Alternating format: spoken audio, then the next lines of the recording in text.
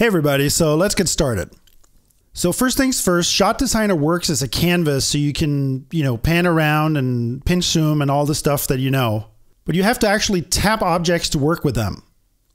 And if you tap them again, you get a menu. And you notice the plus sign here means that there's more in the menus. You can scroll inside the menu as well. If you tap outside the menu, it goes away. And then if you tap on the canvas itself, then it deselects completely. The only thing we do besides tapping is long pressing. So if I press and hold here, then it makes a copy, which you're going to use a lot. The next thing about objects is you can rotate them. So you get like a normal rotation handle. But what's special here is that objects can have more than one rotation. So if I tap here, I can insert a turn after, and then check this out. Now we have multiple rotations, and the software draws the turn arrows by itself.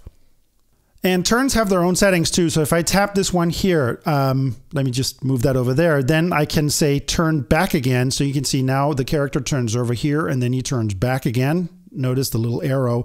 I can hide the turn, which just means that we don't really care about turn number 1. We're interested in a turn into position number 2. Next, to make characters walk, I just tap them, and then in their menu, I have some options like walk to and walk from. So I'm going to select walk from, and then it's going to ask down here, walk from where? And I'm just going to tap right there. So now she walks from over here, and let's do the other part of that too. I'm going to say walk to, and then she's going to walk over behind the red character, and let me just turn her into place. If I then select the walk arrow, then I can tap it again to get a menu where I can add a control point, which gives me a control point right there that I can then pull around to make more sophisticated paths. And there's another way to do that, which is just to press and hold the line right there. So that gave me another control point. Let me pull that over here. So now she's kind of drunk. So I'm going to press and hold this one to make it go away. And the same for the next one. Next, let's add some cameras. So there are basically two ways to add stuff to a scene. The first is to use the plus sign menu down here. So let's tap that. And here you can add characters and cameras and props and set and lighting equipment. And you can also bring in a background image if your production designer has a drawing of the set that you can just block on top of it. And you get the same menu by just long pressing in any empty place on the canvas. And that's pretty much how I do it all the time. So let's add a camera. I tend to use green cameras for everything, but the multiple colors are so you can visually group shots that are part of the same function. So I'm going to position that here and rotate it into place, and then I'm going to press hold, and then I'm going to pull a copy that I'm going to put over here. And let's get rid of her mark over here, so I'm just going to tap it. There's the menu, and then I say delete. You do camera tracking the way that we just did walking, where you just select the camera and then you say track to or track from. So I'm going to say track from, and it says track from where, and I'm just going to tap right here and then rotate that into place. So what you have now is basically a move that goes like this, a converge or a counter into the over the shoulder. And you can keep adding to this move. So if I select this one and then I say track to, then I can just select an empty place on the track, doink. And then that's now mark number 3. So it goes from 1, 2, and 3. And let me undo that. Because I can also track to a spot outside the track. So I just again say track to, and then I tap right here. And there you go. So suddenly you have it extended the track. Now there's a thing to notice here, because since I did that in a straight line, the track is still just one segment. But if I track to a place that's much more at an angle, like over here on the other side, then suddenly it turns into a curvy track. So that means you can pretty much do any kind of move that you can imagine. This is now turning into a Steadicam move, or I can select the track also, and then I can deselect soft curve. So now it becomes straight track segment. So if I was working on a crab dolly, then I'd go from here to here, sit for a while, and then I track over here. You're really free in how you arrange cameras. So another thing I can do, if I make a copy here, I can just drag a camera over and just drop it on here. And now it snaps to the track. So you can see now it's part of the track.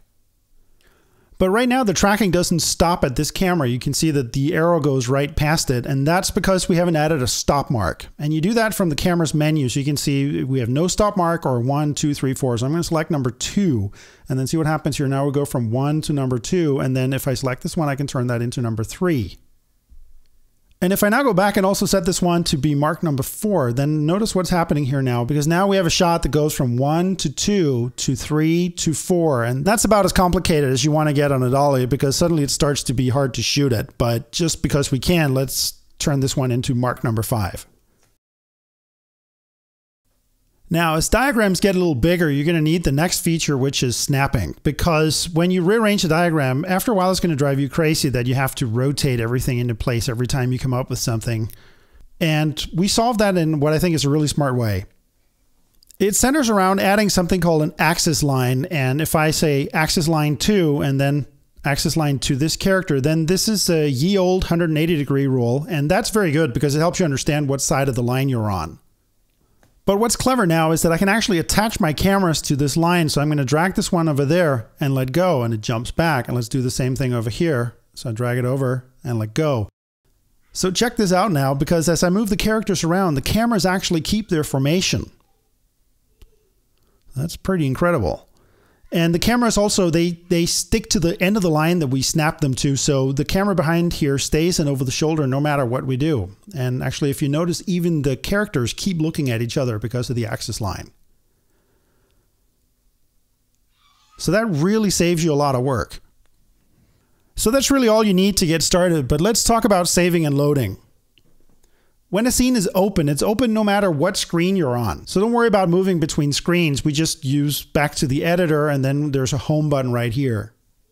When you make a new scene, the scene is in an edit buffer. And so that means that when you're working on a scene for the first time, it's reminding you down here with a flashing floppy disk that you need to save it. And then you go back here to the main screen, and then you can give it a proper name by using the save dialog. But that doesn't mean that you're ever really in danger of losing anything, because the edit buffer will stay until you overwrite the edit buffer by making another new scene.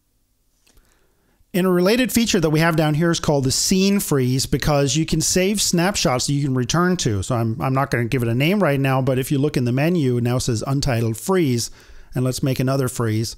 So you don't ever have to start saving your scene under version 1, version 2, version 3. You just make a scene freeze and then you try out a new idea.